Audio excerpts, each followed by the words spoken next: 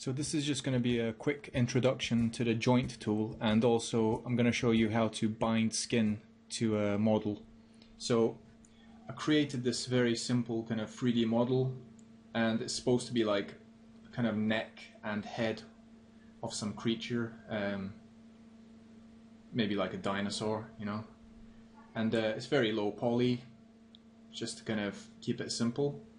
So I'm going to create some joints for this neck and head kind of section. So I'm just going to go into my right view, and then I'm going to go to character joint tool, and if you click now, basically you'll notice you can't really do anything, and what you have to do is you have to hold down Control, and then you can start drawing your joints, and just keep holding down Control until you finish.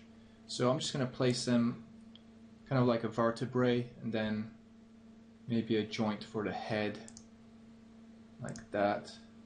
And I'm just going to end here, and I'm just going to click away, and that's our joint chain created, as you can see here. And we can basically move these, if I pick joint 2 for example. Now what you'll notice is the object isn't moving with the joints. So what we need to do is just select all your joints, hold down Shift, and make sure all your joints are selected. Then hold down Control and select your creature, so everything's selected. And then we want to go to Character, Commands, and Bind.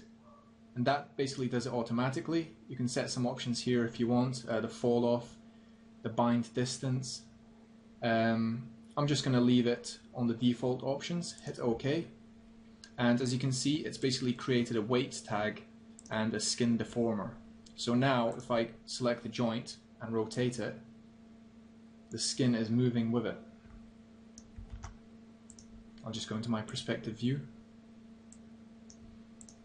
and one handy thing to do is maybe go to the creature polygon and drag and drop it into a layer, and then you can basically lock that layer so you can't accidentally select the skin when you're playing with the bones. So I can just select the joints, and I can't select the kind of object, which is quite handy. So I'm just gonna move a joint, and as you can see, that's the default bind. It's pretty good. We haven't got any vertexes kind of getting left behind. And yeah, so that's very basically a very basic introduction to the joint and binding tools. And if you want to keyframe these, I recommend auto keyframe here, and then place like a first keyframe, and then every time you make a change now, it's going to be recorded automatically. And I'll go to frame 50 and just change up the vertebrae a bit. And now, as you can see, the whole thing's being keyframed automatically. Drag that down.